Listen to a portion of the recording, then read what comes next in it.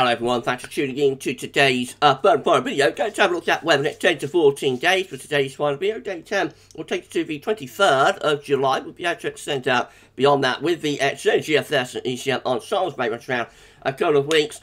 And we'll have a look at CFS at the end of the video for the next 4 weeks. It'll get us into August. So I'll get on that for you in a moment. Just say first video today was our 6 AM upload. And if that wasn't enough, we've also released a look at the JMA seasonal model as well, going through August, September and October. So check out those two. If you'd like to see that, please like, share, subscribe on the video. Thank you so much, everybody. For that, I hope you're having a lovely, lovely Wednesday as well.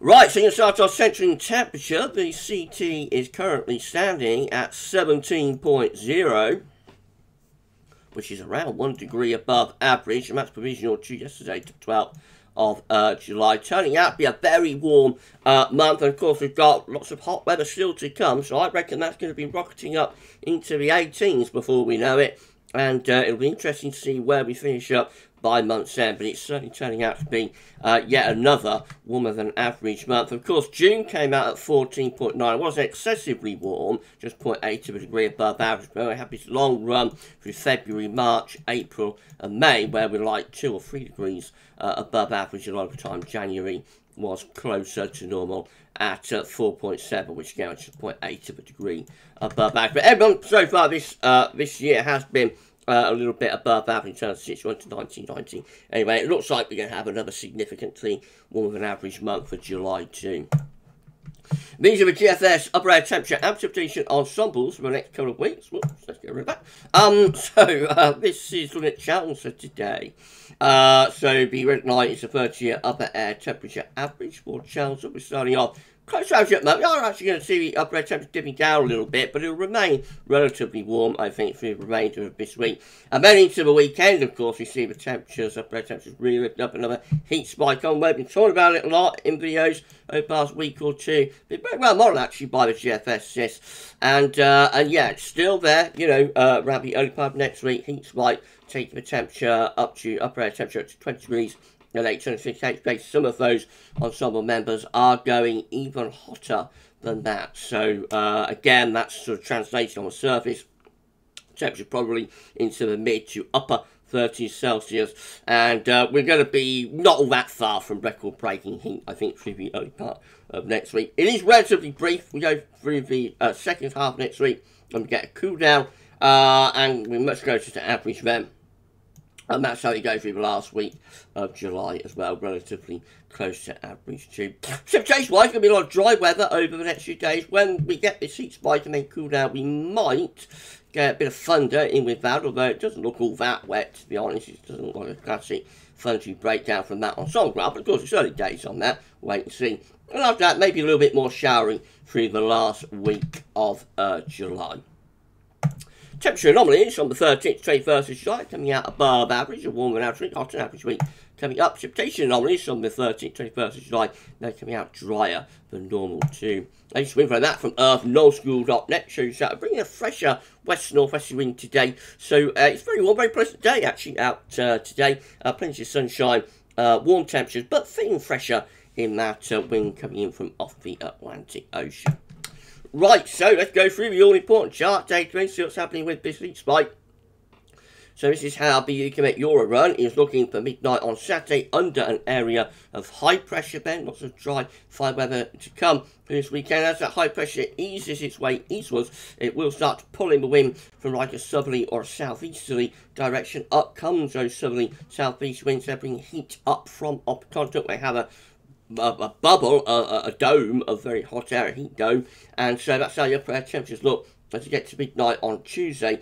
Very hot then, with plus 20 Celsius icebergs surging northwards across the country. It triggers a thundery area of low pressure, that heat and humidity, so by the time you get through to the middle next week, very hot, yes, but it's like a melting pot of humidity and heat, triggering potentially thunderstorms. We'll have to wait and see how widespread those storms are. But even to midnight on Wednesday next week, still looking very hot, particularly in that southeastern corner. Icon looks like that again. High pressure going to be in control of weather. on Saturday and through into Sunday and Monday. That high pressure easing its way eastwards, pulling up this very warm or hot southerly wind. Going to be bringing lots of heat and humidity up from the south, and potentially this thundery area of low pressure around Biscay too. Upper air temperatures look like that, plus 20 Celsius ice getting into the south at midnight on Tuesday. And then that thundery low pushes northwards as we go from Tuesday into Wednesday. Very hot in that southeastern corner on Tuesday with plus 20 Celsius isotherm. Then that thundery shot just begin to ease its way eastwards a little bit by the middle of next week. Possibly start to pull it in something a little bit cooler into more northern and northwestern regions, a little bit fresher then. But same as the middle next week, looking very warm or hot. GFS midnight run looks like that again. High pressure going to be dominating weather on Saturday. That high pressure gradually easing its way eastwards for the early part of next week, bringing up the wind from that southerly or southeasterly direction. Up comes to plus 20 Celsius isotherm across England and Wales, so becoming very hot through the early part of next week. This is going to be approaching like upper 30 Celsius with that plus 20 Celsius isotherm. Probably fall just short of 40 degrees, but, you know, it's certainly going to be very, very hot, I think, through the early part of next week. That goes without saying. Through the middle of next week, that thundery shock about and begins to push the extreme heat away from us. Temperatures begin to cool down and wind turn into the north again. Not sure you'll be all that much away the thunder. We still have a lot of anticyclonic influences going on here all the way up to day 10. And by day 10, it looks like we're actually having pulling the heat back up from the south again. Look at that. High pressure back to our east. No thundery low around Biscay. And it looks like we're returning back to square one. That's 23rd of July. This is time, though, we do get a proper breakdown as low pressure then develops in situ over the top of the coast. That area of low pressure then bring showers or longer spells of rain in from off the Atlantic Ocean, and a lot cooler with that as well. Let's have a temperature forecast looks for the OPAD next week. This is Monday's afternoon temperatures up to 36 degrees in some of these eastern areas. That's approaching July temperature records, even hotter though on Tuesday 19th next week. Temperatures up to 37 or 38 degrees. That is approaching all-time record temperatures. You might be able to add a degree on as well, maybe get 39. Notice that across northern France, again, many areas are up to 40 degrees, so we're not all that far away from 40 degrees there. Next year, it's an extremely hot day on the GFS midnight run. Let's have a GFS 6 there. Looking again, high pressure is controlling weather on Saturday. That area of high pressure gradually swinging its way eastwards through the open next week, bringing up the wind from that very hot southerly direction. Up comes to plus 20 Celsius isotherm as well. A thundery area of low pressure begins to develop within that melting pot of heat and humidity over and to the west of the country. Again, there's a plus 20 Celsius ice and get up to some parts of Scotland by Tuesday, 6 AM Tuesday. That's extremely hot. Yeah, the plus 20 Celsius isotherm that far north. It's very unusual. By Wednesday next week, that thundery low is starting to push across the country, probably taking thunderstorms with it, and maybe clearing away the worst of the extreme heat, although it would still be, of course, very warm. By the second half next week, we're into a cooler, fresher regime, still pretty warm, high pressure centred out to our west end. We're bringing the wind from a cooler, fresher northwesterly direction. And the high pressure is right in over the top of the country for day 10 and beyond it, really, until it begins to break down properly through the last week of July, turning cooler, showery, and more unsettled. There's some low pressure coming in off the Atlantic temperature forecast based on that GFS 6 run for Monday. So again, we've got temperature to 37 degrees there across those eastern areas. That is approaching all-time temperature records, really, and it's an even hotter day potentially in the southeast corner on Tuesday. Temperature to 38 degrees again. That is getting very, very close to all-time temperature records. Notice it is beginning to turn cooler though by Tuesday afternoon out in west of the southwest, turning fresher, and that's as that thundery breakdown starts to take place. Notice again, much of the continent up to 40 degrees, so very extreme heat just on the other side of the channel. We're going to be pretty extreme with the heat though. Even if we don't get to 40 degrees, we're going to be pretty extreme with that hot weather, I think, through Monday and Tuesday next week. If you enjoyed the video, then please can you like, share, subscribe. Thank you so much, everybody, for doing that. This is how the GEM is looking again under that big area of high pressure on Saturday. Lots of very warm, fine conditions over the weekend. Then the high pressure moving into the east. Let's go through the open next week. That opens the door. That very, very hot southerly wind. Up comes plus 20 Celsius isotherm. So very, very hot for the early part of next week. Then low pressure breaks it down, turns things thundering.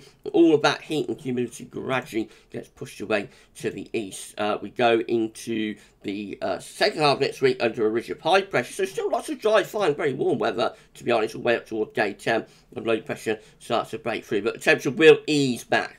I think through the middle and second half of next week will turn fresher. Temperatures will drop by several degrees after that extreme heat spike. And then we've got the ECM which looks like that. Once more under high pressure on Saturday. That brings lots of dry and very warm weather with it. Then that high pressure eases way eastwards. That's when we pull up those really hot southerly winds again. Up comes to plus 20 Celsius isotherm, lifting the temperature into the upper 30 Celsius. Probably through Monday and Tuesday. About a funky area of low pressure develops within that melting pot of heat and humidity, that pushing its way northwards and eastwards, taking storms across the country. We finish up back under a little bit of a ridge of high pressure by the time we get through day 10. Just begin to turn a bit drier and cooler and fresher by that point, or continue relatively dry, but turning cooler and fresher, I think, through the second half of next week as that funky low clears the heat and humidity away. That was quite pleasant, actually. The high pressure will be maintained, main dry warm weather, but the temperature will ease back by several degrees. This is a precipitation forecast based on that ECM run from Tameteo.com. So showery in the north over the next 2 days, mainly dry though down the south. Over the weekend looking mostly dry, and then early next week we're into those southerly winds, very hot temperatures before thunderstorms break out. Thunderstorms particularly in the west, interestingly, not as that much away storms in the east. The storms are particularly in the northern west area, but it's a long way off. It's about, around a week away, just under a week away, that funky breakdown. So there's a lot to be resolved and revealed about that, I think. These are the options on the table within the ECM ensembles today from the outstanding Met Office. So this is the 23rd of July for day 10. We've got 28 members of the ECM ensembles with a ridge of high pressure out to our west. So still a lot of dry and pretty warm weather with that, but just a little bit cooler as winds are coming in from like western and northwestern direction. Then 23 members of the ECM ensembles again with high pressure ridging through the country. Lots of dry and fine weather with that, and a little bit warm, a little bit hotter, I think, with that too, as winds are coming in from like an easterly direction. So that probably brings some heat in from off the continent. In 2 weeks' time, this is the option that we got. It's 28th of July, 51 out of 51 members of the ECM ensembles show that the high pressure pulls away from us. Not particularly low pressure, but certainly lower pressure there by the end of July, suggesting that we go with something just a little bit cooler and probably a little bit more showery. Right, I'll look at CFS V2. So these are 500 millibar high tolerance broken down into week periods. The first week period takes us from the 13th to the 19th of July. The coming week we'll have high pressure right over top of the country. So you know it's going to be mostly dry, and it will be very warm, if not exceptionally hot, by the early part of next week. Week 2 will be the 20th, 26th of July. Again, high pressure sitting just over and to the east of the country, bringing up wind from like a southerly direction. So maintaining very warm conditions, you would have thought, with that area of high pressure centred just to our east. All change to week 3, which is the 27th of July to 2nd of August. Then low pressure develops to the north of Scotland, and we go into those westerly winds, so becoming cool and showery there for week 3. Or cooler and showery anyway. And then week 4 will be the 3rd to the 9th of August, with low pressure again centred to our north. That brings in wind from a westerly direction, and so that also looking rather cool and showery there, to be honest. I'll just leave you with the latest warnings from the UK Met. So extreme heat warnings have been extended again to a 3rd day. So now we've got 3 days of amber extreme heat warnings. We've got Sunday, we've got Monday, and we've also got Tuesday as well. So all 3 days are forecast to be very hot. They're saying a hot spell is likely to develop from Sunday, likely peaking early next week, leading to widespread impacts on people and infrastructure. You've got all of the warnings and whatnot that you can read, and I'll leave the link, you know, to the severe weather warnings page at the UK Met Office. But it does, you know, it does look quite serious, I think, through the early part of next week with this heat. They're saying temperatures will rise again this weekend, most likely peaking on Monday or Tuesday, then probably declining thereafter. Latest evidence supports the idea of a trend towards a slightly later onset of high temperatures, so some exceptionally high temperatures are possible by both day and night, with cumulative effects of very warm nights, particularly in urbanised areas, and hot days are likely to bring widespread impacts to people and infrastructure. Although most likely less exceptional, it should be noted that very warm to hot conditions are also probable across the majority of the rest of the UK. So the warning is particularly for like England, just extending into eastern parts of Wales.